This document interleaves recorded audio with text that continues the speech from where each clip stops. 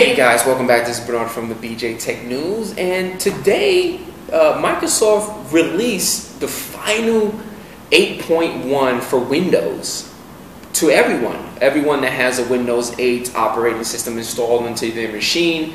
You most likely are able to go inside the Windows Store and retrieve the update for 8.1. Now, there's been word in the Twitter and a couple of Microsoft blogs that a lot of people have been having issues, so this is the whole reason for this video. So I'm going to show you guys how to get the update if you can't retrieve it within the Windows Store. Now, as I said earlier today, Microsoft has released Windows 8.1 for everyone, and it's pretty exciting. I have my notes right here because there's so much to talk about. Now, if you can't see the Windows 8.1 within the Windows Store, most likely you guys need to update to KB2871839 update. It's an update that your machine needs to have for 8.1 to be pushed out to your machine. Now, if you guys cannot get to this, I'm actually going to put the link at the bottom of the video so you guys can click and download that KB so you can get your machine ready for the Windows 8.1. Now, this really appears to be a common issue throughout the whole Windows 8.1 rollout. So don't worry about it. It's not your machine. It's not something that's happening to your machine only. It's actually happening to a lot of people. My 2 cents is because it's a huge rollout and a lot of people are trying to get it. Hopefully a lot of people are trying to get it. That's why the problem is happening. Now, another thing that comes in mind is a lot of people don't like to push out Windows updates, so that's another key feature as well. That's why you're not receiving or you're not seeing the 8.1 update within your Windows Store, because a lot of people don't push out Windows updates to their machine regularly. And I hope so. I hope you guys are doing that. Now, for my Windows 8 Enterprise people, sorry, there's not going to be a self-upgrade package that you guys can actually push out to yourself. Again, Windows 8 Enterprise is mostly for an enterprise setting. Your IT department is the one that has to configure that package and push it out to you guys or roll it out. Most likely, they're testing it out before they roll it out to you guys, to the production group or to the users on the floor. So, for those Windows 8 Enterprise people that are using it, most likely you can't do a self-upgrade and go to the Windows Store, because I know one office that I actually go to check out some things, they wanted me to disable the Windows Store, so they can't do it. Now, for my Surface users, if you guys have installed Windows 8.1 Preview and are having issues moving to the final build, you can actually check these directions out and go here.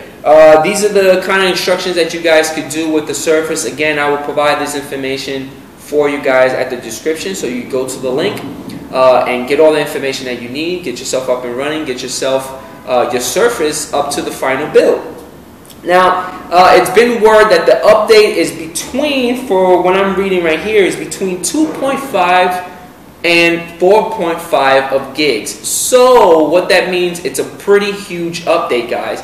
So if you're actually going to push it out tonight, I kind of recommend just leave the machine overnight, or start it early in the morning and just let it be, because this update, you're going to really need patience, and patience is a virtue. So understand that this is not a system update or a security patch. This is an entire customized, it's just rebuilding your entire operating system to look a little different. Okay, now with the new software, which represents basically the reset and the rebirth of Windows 8. Remember, Windows 8 did not have that start button, and Microsoft was nice enough to bring the start button back in 8.1, but it wasn't really what we was expecting. Hey, it's Microsoft, got to deal with it, right? Now, Windows 8 contains a grip of new features, such as it includes a new built-in applications, a fresh user interface, a more powerful search technology engine within Bing, and so that's pretty cool. It also has an entire SkyDrive integration, because Microsoft is trying to work to ensure that you can continue and manage your files offline, as well as you could travel or use any machine anywhere and your files would travel. That was the whole point of SkyDrive. So they actually have SkyDrive really integrated and working well with 8.1, and I mean working well. I haven't been playing around a lot with SkyDrive and 8.1, but if you guys have been testing that out, hey, let me know. Shoot a comment right below and let me know what you guys think about that. But other than that, guys, that's about it. I don't really have much to say. I know I'm kind of thinking, how many people out there that are using Windows 8 is going to actually upgrade to 8.1? How many users out there are going to actually plan for this? I'm already using 8.1 preview, so I'll probably start playing around or update myself over the weekend to the final build to see if anything has been changed. I know at my office I have a couple of users using Enterprise, so most likely I have to package that stuff up and push it out to my testing group.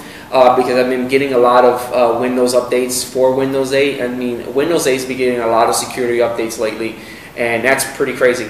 But yeah, that's the way that you guys can find 8.1 update. If you can't find it in the Windows Store, and for those that have a Windows 8 Surface device from Microsoft, and you guys have the 8.1 preview, and you're trying to upgrade to the final build, hey, again, I'm actually post all this stuff at the description, so you guys can click on the link.